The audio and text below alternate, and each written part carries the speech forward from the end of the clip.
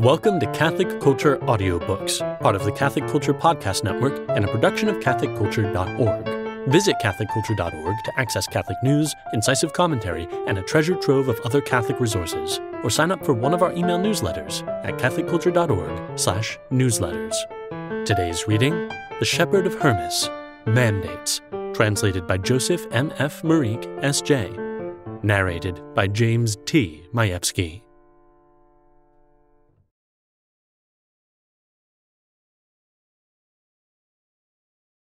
First Mandate.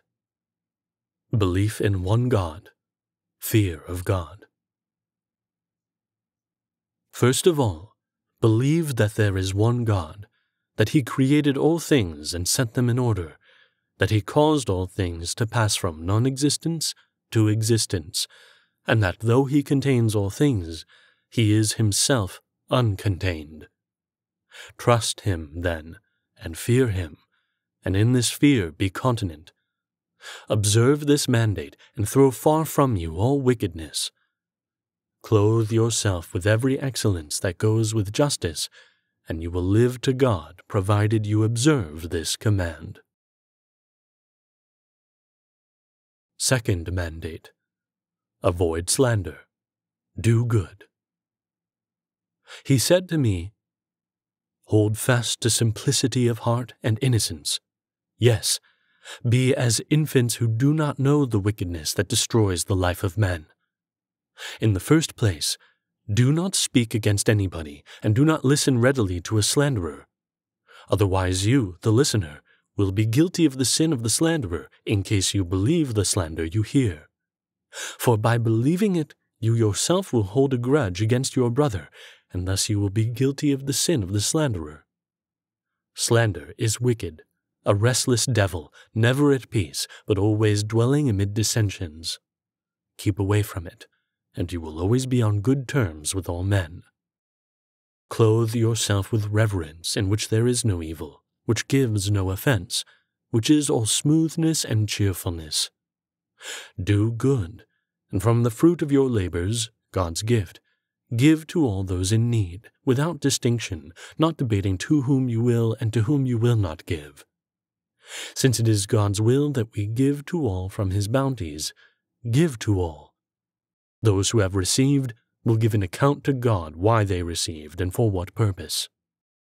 For those that receive in distress will not be judged, but those that receive under false pretenses will pay the penalty. Under these circumstances, the giver is innocent. For on receiving from the Lord a service to perform, He performed it with simplicity, without distinguishing to whom to give and to whom not to give. The service, then, performed with simplicity, becomes honorable in God's eyes. Therefore the man who thus serves with simplicity will live to God. Keep this commandment as I have told you, that you and your house may be found sincere in your repentance, and your heart clean and unsullied. Third Mandate. Do not lie. Again he spoke to me. Love truth, and let nothing but truth issue from your mouth, in order that the spirit which God has settled in this flesh of yours may be found to be truthful in the sight of all men. Thus the Lord who dwells in you will be glorified, since the Lord is truthful in every word, and there is no lie in Him. This is why liars ignore the Lord and defraud Him, since they do not return the deposit received from Him, namely, a spirit in which there is no lie. If they return this falsified, they have besmirched the command of the Lord and become robbers. On hearing this, I wept copiously. At sight of my tears, he said, Why do you weep? Because, sir, I said, I do not know whether it is possible for me to be saved. Why? He said. Because, sir, I said, I have not yet spoken a true word in my life. At all times I have lived like a villain among all men, and have dressed up my lie as the truth in the eyes of all. At no time have I been contradicted by anybody, but they have put faith in my word. How, I said, can I live, sir, after having done this? Your intentions are noble and true, he said. It was really your duty as the servant of God to walk in truth and not allow an evil conscience to dwell in the company of the Spirit of truth. Neither ought you to cause grief to the Spirit of truth and holiness. Sir, I said, I have never correctly understood these commands. Well, now you do, he said. Keep them, that even the lies formerly uttered in your business transactions may become credible now that your present remarks have been found true. It is really possible for these business lies to become credible, for if you keep watch over what you say and speak nothing but the strict truth from now on, you can obtain life for yourself, and anybody who hears this command and abstains from that most pernicious habit, lying, will live to God. Fourth Mandate. 1. Preserve chastity. I command you, he said, to guard purity. Let it not enter your heart to think of another man's wife, nor about fornication, nor any such thing. If you do, you will commit a serious sin. Keep your wife in mind always, and you will never fall into sin. For if this desire comes into your heart, you will make a slip, and you will commit sin if any other such wicked thought enters your heart. For a desire of this kind is a serious sin for the servant of God, and if anyone puts into execution such a wicked thought, he draws death upon himself. Be on your guard, then. Keep this desire from you. Where holiness dwells, there, in the heart of a just man, lawlessness should not enter. I said to him, Sir, allow me to ask you a few questions. Ask them, he said. Sir, I said, if a man has a wife who believes in the Lord and surprises her in adultery, does he commit sin if he lives with her? Before he finds out, he said, he does not. But if her husband knows the sin and she does not repent but persists in her fornication, he becomes guilty of her sin as long as he lives with her and an accomplice in her adultery. Sir, I said, what then is he to do if the wife continues in this passion? Let him divorce her, he said, and remain single. But if he divorces her and marries another woman, he himself commits adultery. But if, sir, I said, after the divorce the wife repents and wishes to return to her husband, will he refuse to receive her? No, indeed, he said. If the husband does not receive her, he sins. He incurs a great sin. The sinner who has repented must be received. However, not often, for there is only one repentance for the servants of God. To bring about her repentance, then, the husband should not marry. This is the course of action required for husband and wife. Not only is it adultery, he said, for a man to pollute his flesh, but it is likewise adultery for anyone to act in imitation of the pagans. So if anyone persists in acts of this kind and does not repent, keep away from him. Do not live with him. Otherwise you also have a part in his sin. This is the reason why you were commanded to live by yourselves, whether husband or wife be guilty. For under these circumstances, repentance is possible. I am not giving an excuse, he said, that this may be the conclusion of the matter, but merely that the sinner may sin no more. There is one who can give a remedy for his former sin, and he has power over all things. 2. Penance is understanding. Once more I asked him and said, Since the Lord has thought me worthy of having you live with me always, bear with me for a few more words, since I do not understand anything at all, and my heart has been hardened by my past. Give me understanding, for I am exceedingly stupid and understand absolutely nothing. He answered in these words, I am in charge of penance, he said, and give understanding to all who repent. Do you not think, he asked, that this very act of repentance is understanding? Repentance, he continued, is deep understanding. For the man who has sinned, then, understands that he has done evil before the Lord. The deed he committed enters his heart, and he repents, never to commit evil again. Instead, he does good perfectly by humbling his soul and putting it to the torture because it has sinned. Do you see now how repentance is deep understanding? Sir, I said, the following are the reasons why I am making accurate inquiries into everything. In the first place, I am a sinner, and then I do not know what works I am to perform to live, for my sins are numerous and varied. You will live, he said, if you keep my commandments and walk in them. Whoever hears my commandments and keeps them will live to God. 3. Penance is for those who have been baptized. May I press on with my question, sir? I asked. Yes, he said. Sir, I said, I have been told by some teachers that there is no other repentance except the one, when we went into the water and received remission for our former sins. He said to me, You have been correctly told. Such is the case. For the person who has received remission of sins must no longer sin, but live in purity. However, since you are inquiring accurately into everything, I shall also clarify this matter for you, without giving an excuse either to those who now believe or are destined to believe in the Lord.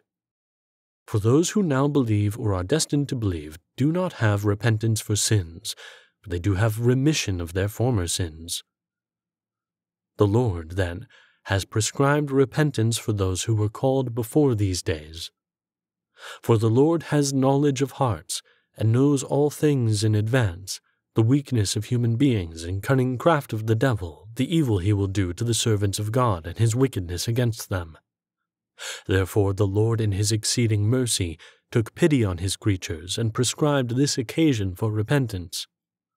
Authority over this repentance has been given to me. But this I say to you, he said, after that solemn and holy call, if a man sins after severe temptation by the devil, he has one chance of repentance. But if he sins and repents offhandedly, it is unprofitable for such a man. Only with difficulty will he live. I said to him, I have been restored to life by hearing these accurate statements of yours. For now I know that, if I do not commit additional sins, I shall be saved. You will be saved, he said, as well as all those who do this. 4. Second marriage is not recommended. Once more I spoke and asked him, Sir, since you have borne with me once, make this also clear to me. What is it? He said. Sir, I said, if a wife or husband is deceased and either one of the survivors marries again, does he or she sin by marrying? There is no sin, he said, but anyone who remains single achieves greater honor for himself and great glory before the Lord. But even in remarriage there is no sin. Keep a watchful eye, then, on purity and modesty, and live for God. All that I am telling you and am going to tell you, observe from now on, from the day on which you have been entrusted to me, and I shall dwell in your house. There will be remission for your former lapses, if you observe my commandments. There will also be remission for all who observe these commandments and walk in like purity. Fifth Mandate. 1. Praise of long-suffering. Be long-suffering, he said, and prudent, and you will obtain the mastery over wickedness and accomplish all justice. For if you are long-suffering, the Holy Spirit dwelling in you will be clear, unobscured by any other spirit of evil. Dwelling in a spacious place, he will rejoice and be glad with the lodging in which he finds himself. Thus he will serve God with abundant cheerfulness, because he has his well-being within himself. However, if violent anger enters, the good spirit in his sensitiveness is immediately confined, since he has not a clean habitation. So he tries to withdraw from the place. The evil spirit chokes him. He is unable to serve God in accordance with his wishes. He is befouled by the violent anger. For the Lord dwells amid long-suffering, but the devil has his abode in anger. Therefore, if both spirits dwell in the same place, it is unprofitable and evil for the man in whom they dwell. Take a little wormwood and pour it into a jar of honey. Is not the honey spoiled altogether? Even a great quantity of honey is ruined by the smallest amount of wormwood, and its sweetness is lost. It is no longer pleasant to the owner, because it has been mixed and it is no longer enjoyable. Now, if no wormwood is put into the honey, it turns out to be sweet and becomes useful for the owner. You see, then, that long-suffering is very sweet, far more than honey, and useful to the Lord. His dwelling is in long-suffering. Anger, on the contrary, is bitter and useless to him. So if anger is mixed with long-suffering, the latter is spoiled, and the man's prayer to God is not useful. Sir, I would like to know the operation of anger to be on my guard against it, I said. Yes, indeed, he replied. If you do not guard against it, you and your house, all hope is lost for you. Do guard against it. I shall be on your side, and all who repent with their whole heart will be preserved from it. I shall be on their side, and shall watch carefully in their behalf, for all have been justified by the most holy angel. 2. Evil effects of anger. I shall tell you now, he said, of the operation of anger, its wickedness, how it destroys the servants of God, how it makes them swerve from justice. Now, it does not cause the majority of those who are in the faith to swerve, neither is it able to operate against them, because the power of the Lord is on their side. But it causes the empty-minded and those of divided purpose to swerve. For when it sees people of this kind in prosperity, it insinuates itself into the heart of such a person, and, for no reason at all, the man or woman is embittered over worldly concerns, either about food or some trifle, some friend, a benefaction or a gift, or other such foolish matters. All this is foolish, vain, senseless, and unprofitable to the servants of God. But long-suffering is great and steadfast, sturdy and powerful. It prospers expansively. It is cheerful, joyous, carefree. It praises the Lord at all times. It has no bitterness in itself, but in all circumstances it remains meek and calm. So, this long-suffering dwells with those who hold on to the faith in its perfection. Now, in the first place, violent anger is foolish, frivolous, and silly.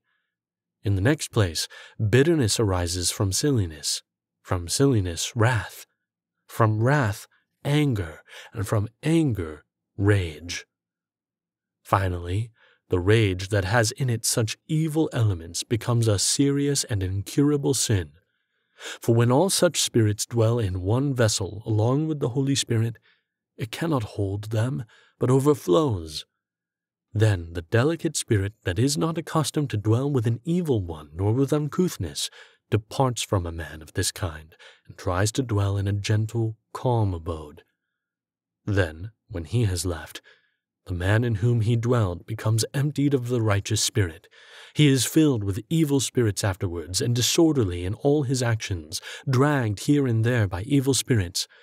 In a word, he is blind to all good intentions. This is what happens to those subject to violent anger. Keep away from violent anger, the most wicked spirit. Put on long-suffering and oppose violent anger as well as bitterness, and you will be found on the side of holiness, beloved by the Lord. Make sure, then, that you do not forget this command. For if you master this commandment, you will also be able to keep the other commandments which I am about to lay upon you. Gain strength and power in their observance, and let all those who wish to walk in accordance with them also gain such power. Sixth Mandate. 1. The good and the evil path. In the first mandate, he said, I bade you keep the faith, fear of the Lord, and continence. Yes, sir, I said.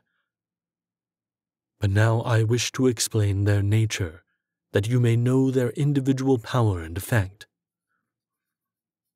Well, their effects are twofold, for they relate both to the just and to the unjust. Trust righteousness, but distrust unrighteousness. For the path of righteousness is straight, but wickedness is a crooked path. So walk in the straight path, and leave the crooked path alone. For there are no beaten tracks on the crooked path. Instead, there is nothing but wastelands and numerous obstacles. It is rough and full of thorns, so it is injurious to those who walk in it. Those who take the straight path walk smoothly without stumbling, because it is neither rough nor thorny. Hence you see that it is more advantageous for you to walk in this road.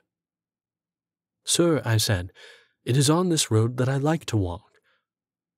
Walk in it then, he said, and anyone who turns to the Lord wholeheartedly will also walk there. 2. The angels of righteousness and of evil. Now I am going to tell you about faith, he said. There are 2 angels who accompany man, the angel of justice and the angel of wickedness. But how am I to know their operations, I said, if both are dwelling within me? Listen, he said, and you will understand them. The angel of justice is sensitive, modest, gentle, and calm. So when this angel comes into your heart, he will immediately converse with you about justice, purity, holiness, self-control, every just work and glorious virtue. When all these thoughts enter your heart, you can be sure that the angel of justice is within you. These are the deeds of the angel of justice. Believe him, then, and his deeds also. Now observe the deeds of the angel of wickedness. First of all, he is of a violent temper, bitter and silly. His deeds are evil, the undoing of the servants of God. So when he enters your heart, know him from his deeds. Sir, I do not know how I shall recognize him, I said. I shall tell you, he said. When violent anger comes over you, or bitterness, you can tell that he is within you. Then there arises the craving for excessive action, extravagance in many things to eat and drink, numerous feasts, varied unnecessary dishes, the desire for women, covetousness, arrogance, boasting, and a host of similar related excesses. When they arise in your heart, you can tell that the angel of wickedness is with you. So then, since you know his deeds, keep away from him and put no trust in him, because his deeds are wicked and against the interests of God's servants. Here you have the workings of the 2 spirits. Understand them, and trust the angel of justice. Keep away from the angel of wickedness, because his teaching is evil in every respect. For even though a person have faith, if the desire of this angel arises in the heart, that man or woman is bound to commit some sin.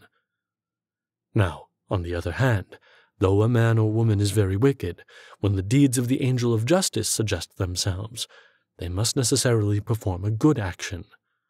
So you see, he said, that it is good to follow the angel of justice and to put yourself out of range of the angel of wickedness. This much this commandment makes clear about faith, that you may believe the deeds of the angel of justice and live to God by performing them. Believe that the deeds of the angel of wickedness are difficult, and if you do not perform them, you will live to God. 7th Mandate. On the fear of God. Fear the Lord and keep his commandments, he said. So, by keeping God's commandments, you will be powerful in every action, and your action will be beyond criticism. Fear the Lord, then, and you will do everything well. This is the fear you must have to be saved. Do not fear the devil. By fearing the Lord you will gain the mastery of the devil, for there is no power in him. For there can be no fear of him in whom there is no power, but of him whose might is glorious there must be fear. For everyone who has power inspires fear, but he who has no power is despised by everybody. However, fear the deeds of the devil, because they are evil. If you fear the Lord, you will fear the devil's deeds. Do not perform them, but keep aloof from them. There are two kinds of fear, then. If you wish to do evil, fear the Lord, and you will not do it. So too, if you wish to do good, fear the Lord, and you will do it. Consequently, the fear of the Lord is security, mighty and glorious. Fear the Lord, then, and live for him. All those who fear him and keep his commandments will live to God. Sir, I said, why do you say about those who observe his commandments, they will live to God? Because, he said, all creatures fear the Lord, but not all creation keeps his commandments. But life with God is for those who both fear him and keep his commandments. Nor is there life in him for those who fail to keep his commandments. Eighth Mandate. On Continence. I told you, he said, that God's creatures are twofold. Now, temperance also is twofold. For in some things we have to restrain ourselves, and in others we do not. Let me know, sir, I said, in what we must restrain ourselves, and in what we must not. I shall tell you, he said. Restrain yourself from evil, and do not do it. From good, however, do not restrain yourself, but do it. For if you restrain yourself and keep from doing good, you commit a serious sin. But if you restrain yourself and abstain from doing evil, you achieve signal righteousness. Restrain yourself from all evil by doing good. What are the kinds of evil, sir, I said, from which we must hold off? I shall tell you, he said. From adultery and fornication, from uncontrolled drunkenness, from evil luxury, from excessive food and extravagant wealth, from boastfulness and pride, from lying, backbiting and hypocrisy, vengefulness and all blasphemy. These deeds are worst of all in the life of all human beings. From such deeds, then, a servant of God must restrain himself. The person who does not cannot live to God. Now let me tell you the consequences of such deeds. Sir, I said, are there still other evil deeds? Yes, indeed, many, and the servant of God must restrain himself from them: theft, lying, robbery, false witness, covetousness, lust, deceit, vainglory, pretense, and similar excesses. Surely you think such sins are wicked, very wicked indeed, he said, for servants of God. A servant of God should restrain himself from all these excesses. Restrain yourself, then, that you may live to God, and that you may be enrolled with those who restrain themselves in these matters. So the foregoing are the matters in which you should exercise self-restraint. I shall now tell you from what you should not hold off, he said, and what you ought to perform. Do not refrain from good, but do it. Sir, make clear to me also the nature of good, I said, that I may walk in it and be subject to it, and by doing it may be saved. I shall also tell you, he answered, the deeds of goodness that you are to perform, and from which you are not to hold back, he said. In the forefront are faith, fear of the Lord, love, concord, upright speech, truthfulness, patience. There is nothing superior to these in the life of human beings. If a person keeps these virtues and does not hold back from them, he will be blessed in his life.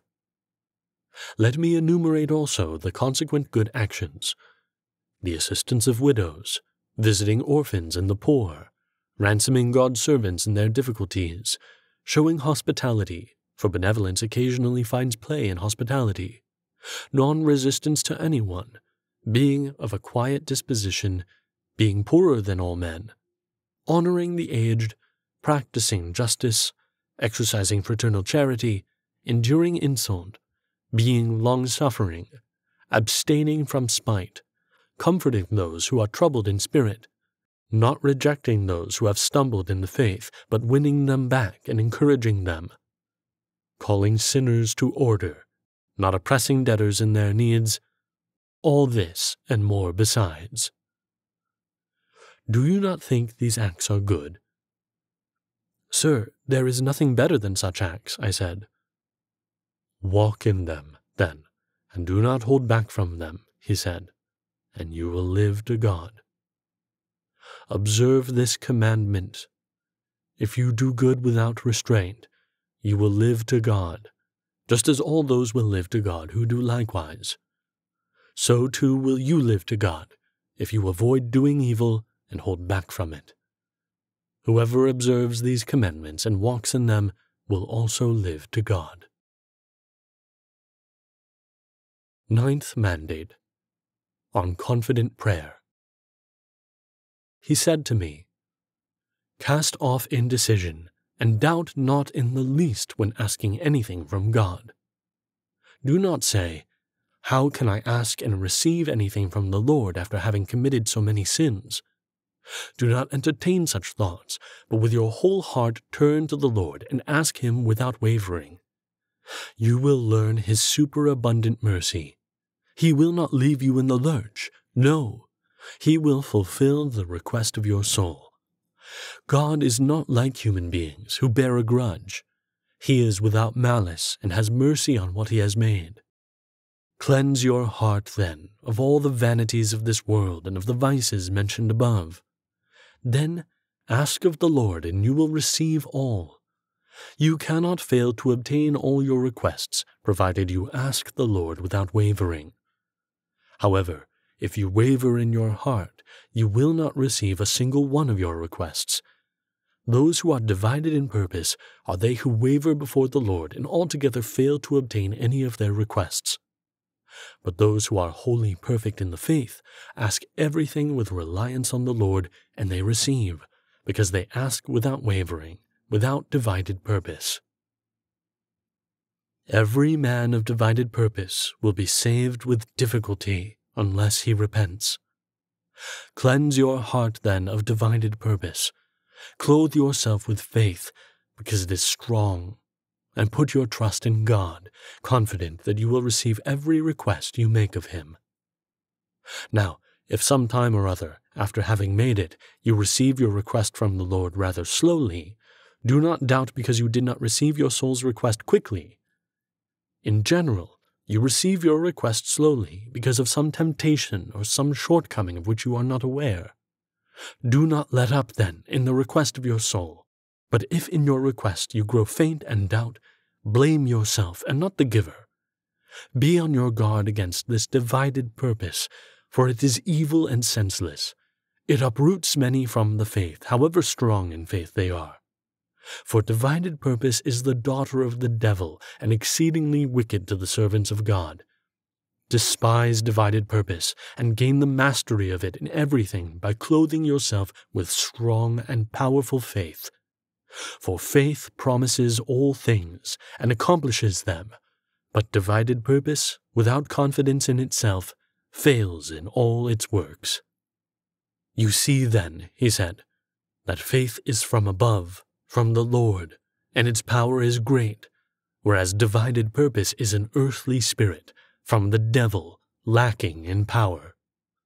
Be subject, then, to the faith that has power, and hold aloof from divided purpose that lacks power, and you will live to God as well as all who are of the same mind. 10th Mandate. 1. Sadness is worse than lack of confidence or anger. Take sorrow out of your heart, he said, for it is a sister of divided purpose and violent anger. How is it a sister of these two? I said. It seems to me that anger is one thing and divided purpose another, and sorrow still another. You are a senseless man, he said, not to know that sorrow is more wicked than all spirits and most dangerous to servants of God. More than all spirits, it destroys a human being and wears out the Holy Spirit, but again saves it. I am a man without understanding, I said, and do not follow these parables. I do not see how it can wear out and then again save. I shall tell you, he said. There are those who have never made deeper inquiry into the truth nor about God. They merely believe, while they are involved in business, wealth, pagan friendship, and many other commitments of this world. People intent on such matters fail to grasp the parables of the Godhead, for these occupations keep their minds in darkness. They are corrupted and become barren. Just as good vineyards, when not cared for, grow barren with thorns and various weeds, so believers who become involved in the aforementioned numerous occupations lose their understanding and are altogether without perception for justice. When they hear about the Godhead and truth, their mind is taken up with their business, and they understand absolutely nothing. It is different with those who have the fear of God and make inquiry into the divine nature and truth with hearts directed to the Lord. They understand more quickly what is told them and penetrate its meaning, because they have the fear of the Lord. Wherever the Lord dwells, there also is much understanding. Cling to the Lord, and you will grasp and understand everything. 2. Sadness has evil effects. Let me tell you now, slow-witted man, how melancholy wears out the Holy Spirit and again lightens it. When the man of divided purpose applies himself to any practice and fails in it because of his divided purpose, this melancholy enters into him, and the Holy Spirit is in gloom and is worn out. So also when violent anger clings to the man about some matter and he is very much embittered, melancholy enters the heart of the angry man. He is then distressed at the action he performed, and repents because he did evil. Now this melancholy seems to bring salvation, because he repents of having done evil. So both deeds distress the spirit, the divided purpose because he has not succeeded in the action itself, the anger because he committed evil. The two, then, divided purpose and anger, are saddening to the Holy Spirit. Remove melancholy, then, and do not oppress the Holy Spirit dwelling within you, lest he pray to God to depart from you. For the Spirit of God that was given to this flesh does not endure melancholy and confinement. 3. Joy brings blessings. Sadness is harmful. Clothe yourself with cheerfulness, which always finds favor with God and is acceptable to him. Rejoice in it. For every cheerful man does good, has good thoughts, and despises melancholy. On the other hand, the melancholy man is always committing sin. In the first place, he commits sin because he brings melancholy to the Holy Spirit that was given to man as a spirit of gladness. In the second place, by bringing melancholy to the Holy Spirit, he commits grave sin, because he does not intercede with God nor confess to God. Why does not the intercourse of the melancholy man reach up to the altar of God? I said. Because melancholy resides in his heart. Consequently, the melancholy mingled with his converse does not let his prayer ascend clean to the altar. Just as vinegar mixed with wine in the same vessel does not have the same agreeable taste, so also melancholy associated with the Holy Spirit has not the same power of impenetration. Cleanse yourself, then, of this wicked melancholy, and you will live to God.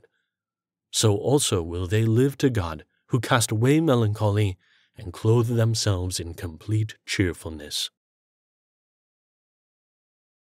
11th Mandate. On True and False Prophets. He pointed out to me men sitting on a bench and another man sitting on a chair. "Do you see the men sitting on the bench?" he said to me. "Yes, sir," I replied. "These men are believers," he said, "and the man sitting on the chair is a false prophet who corrupts the understanding of God's servants.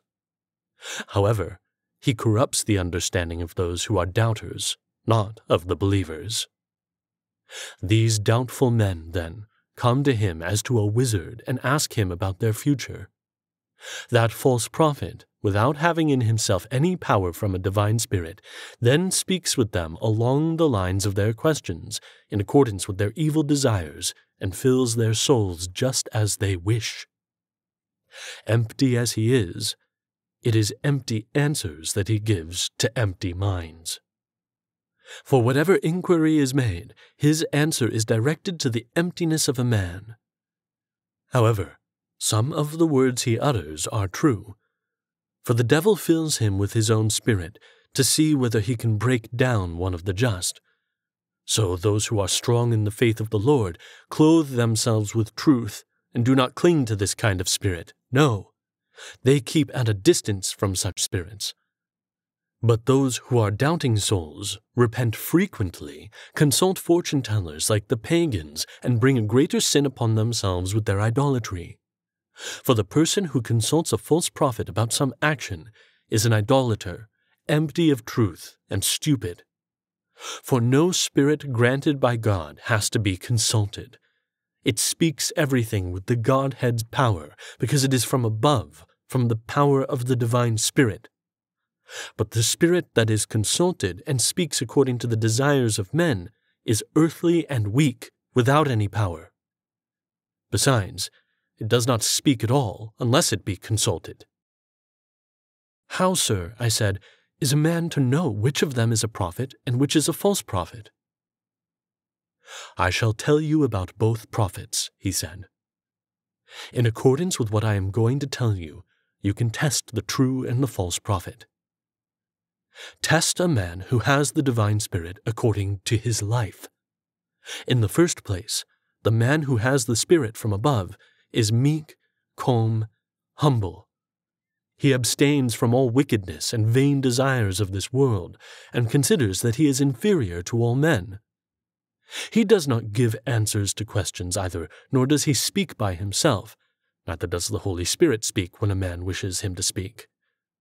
But he speaks, then, when God wishes him to speak. When a man who has the divine Spirit enters a gathering of just men who have faith in God's Spirit, and an entreaty is addressed to God by such a gathering, at that moment the angel of the prophetic Spirit, who is attached to this man, fills him, and in the fullness of the Holy Spirit he speaks to the gathering in accordance with the Lord's wishes. In this manner, then, the Spirit of the deity will be made clear. This, then, is the power of the Lord's divine Spirit. Now I shall tell you, he said, about the earthly spirit, that is inane, powerless, and truly foolish. In the first place, the man who thinks he has a spirit exalts himself and wishes to have the seat of honor.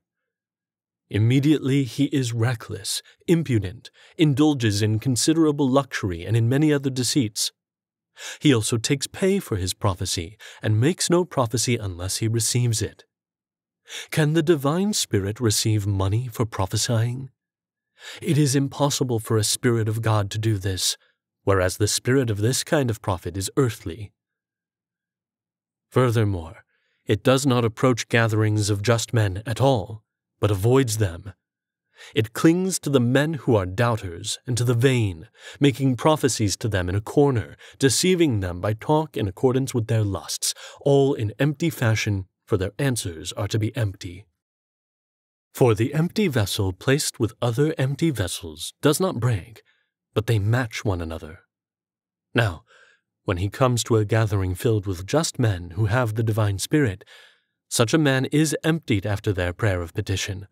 The earthly spirit in fear takes flight from him, and he is struck dumb, completely falling to pieces without the power of saying a thing. For if you stack wine and oil into a cellar and place an empty jar among the rest, when you wish to unstack the cellar, you will find the one you placed there just as empty. In the same way, also, vacuous prophets. After entering the souls of just men, they are found to be exactly the same as when they came in. The life of the two kinds of prophets has just been given you. Test, then, by life and actions, the man who says he is inspired. Put your faith in the Spirit that comes from God and has power, but put no faith in the earthly, empty spirit, because there is no power in him. He comes from the devil. Listen to the parable I am going to tell you. Pick up a stone and throw it up, and see whether you can touch the heavens. Or again, take a syringe full of water and squirt up to the heavens, and see whether you can bore through. Sir, I said, how can this be done? According to you, both these actions are impossible. Just as these actions are impossible, he said, so too are the earthly spirits powerless and feeble. Now compare the power that comes from above. A hailstone is quite a small missile, but when it falls on a man's head, it causes considerable pain. Another example. A drop of fluid falling from a jug onto the ground bores through a stone. Hence you see that the lightest possible objects falling from above have great power. So too is the divine spirit that comes from above powerful. Put your trust, then, in this spirit, and keep away from the other. 12th Mandate. 1. Evil desire works havoc with the imprudent. He said to me, remove every evil desire, and clothe yourself with good and holy desire. For if you are clothed in this good desire, you will hate the evil desire and bridle it as you please. For evil desire is fierce and is tamed with difficulty. It is fearsome in its ferocity and wastes men. In particular, if a servant of God becomes entangled in it and has no prudence, it works dreadful havoc with him. But it costs a heavy price to those who have not the cloak of good desire and are engrossed with this world. Such men it hands over to death. Sir, I said, what are the works of evil desire which hand a man over to death? Tell me, so I may keep away from them.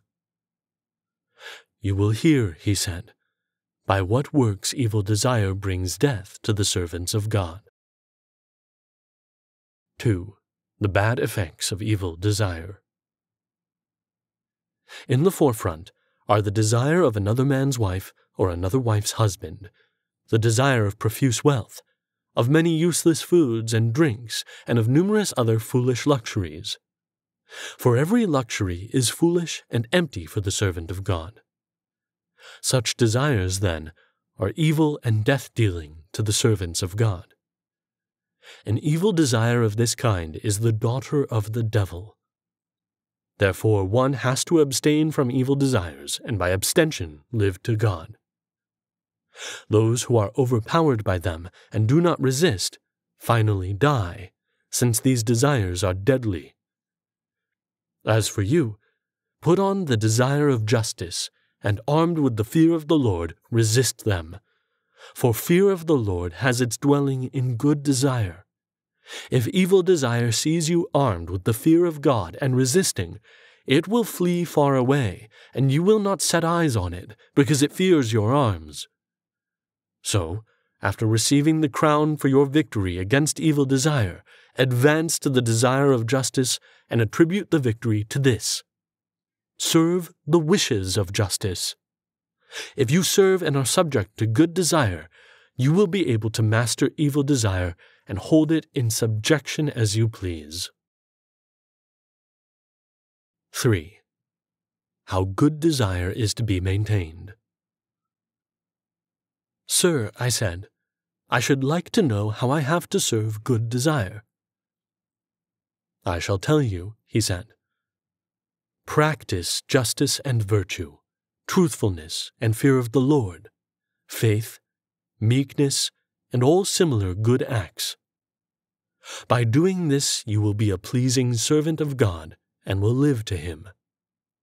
So will live to God those who are servants of good desires.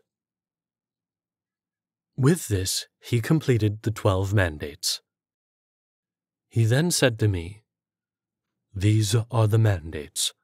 Walk in them, and exhort those who hear you, that their repentance may be clean for the rest of their days. Fulfill with utmost care the ministry I have given you, and work hard. You will find favor with those who are going to repent, and they will obey your words. For I shall be on your side, and will bring them to obey you. I said to him, Sir, these mandates are great, good, and glorious, and capable of gladdening the heart of the man who is able to observe them. But I do not know whether these mandates can be kept by men, because they are exceedingly hard. For answer he said to me, If you persuade yourself that they can be observed, you will do so easily, and they will not be hard. But if you let the thought get into you that they cannot be observed by a human being, you will not observe them. But now I tell you solemnly, if you do not observe them, but neglect them, neither you, nor your children, nor your household will have salvation, since you have passed judgment on yourself by the impossibility for a human being of observing these mandates. 4. Man should be master of his desires. He said this with such excessive anger that I was confounded and very much afraid of him. His appearance had so changed that no human being could stand up against his anger. On seeing my utter distress and confusion, he began to address me more gently and cheerfully in these words, Foolish man, without understanding and of doubtful heart, you do not realize how great, strong, and marvelous is God's glory. It was for man that he created the world, and it is to man that he has subjected all his creation, giving him the mastery over everything that is under the heavens. Now, if man is the master of all creation and has the mastery of everything, certainly he can acquire mastery of these mandates. The man who has the Lord in his heart, he said, can master all things and all these mandates. But the persons who have the Lord on their lips, while their heart is hardened, who are in fact far from the Lord, for them these mandates are difficult and hard to fulfill. Put the Lord in your hearts then, you who are empty and fickle in the faith. You will then know that nothing is easier, sweeter, or more gentle than these mandates. Be converted, you who walk in the commandments of the devil, commandments that are hard, bitter, cruel, and foul. And do not fear the devil either, because he has no power against you. I, the angel of repentance, who have overcome the devil, am on your side. The devil only causes fear, but his fear is of no consequence. Do not fear him, then, and he will flee from you. 5. The devil cannot harm those of strong faith. I said to him, Sir, let me say a few words. Say what you please, he answered. Sir, I said, man is eager to keep God's commandments, and there is not one who does not entreat the Lord to be strengthened in his commandments and to submit to them. But the devil is harsh and lords it over them. The devil cannot lord it over those who are servants of God with their whole heart and who place their hope in him. The devil can wrestle with, but not overcome them. So if you resist him, he will flee from you in defeat and confusion. But empty men, he said, fear him, as if he had power. When a man fills an ample number of jars with good wine, and among these jars are a few half-empty, he does not pay attention to the full ones when he comes to his wine jugs, because he knows that they are full. But he is concerned lest the empty ones have turned sour, because empty jars quickly turn sour and the wine's good taste is lost. In the same way, the devil comes and tempts all the servants of God. Those who are strong in the faith resist him, and he goes away from them, because he cannot find entrance. So he goes then to the empty, and finding an entrance, he goes into them. Thus he accomplishes in them whatever he pleases, and makes them his slaves. 6. Even former sinners can overcome the devil. I, the angel of repentance, am telling you, do not fear the devil. For I have been sent, he said, to be on the side of you who repent with your whole heart, and to steady you in the faith. Put your faith in God, you who despair of your life because of your sins, you who add to your sins and make your life burdensome. Trust that, if you turn to the Lord with your whole heart and do righteousness for the rest of your life, serving him uprightly in accordance with his will, he will provide a remedy for your previous failings, and you will obtain the power of mastering the devil's snares. Do not be in the least afraid of the devil's threats, for they are as powerless as a dead man's sinews. Listen to me. Fear him who has power to save and to destroy. Keep all the mandates, and you will live to God. I said to him, Sir, I have now gained strength in all the justifications of the Lord, because you are on my side. I know that you will break down all the devil's power, and we shall have the mastery over him and overcome all his snares.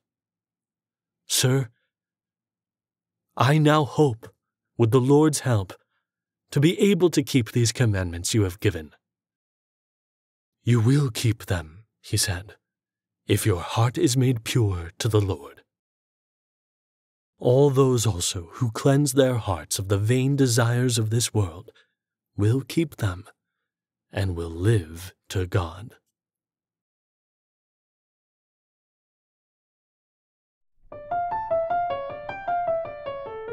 This has been The Shepherd of Hermas, Mandates, translated by Joseph M. F. Marique, S.J., Ph.D., narrated by James T. Majewski. Copyright 1947 by the Catholic University of America Press. Production copyright 2024 by Trinity Communications. This podcast is a production of CatholicCulture.org. Check out our other podcasts, including Way of the Fathers, an early church history podcast hosted by Jim Papandrea, Criteria, the Catholic Film Podcast, featuring deep analysis of great films from a Catholic perspective, and the Catholic Culture Podcast, an interview show exploring Catholic arts, culture, and issues. You'll find all of this and more at CatholicCulture.org.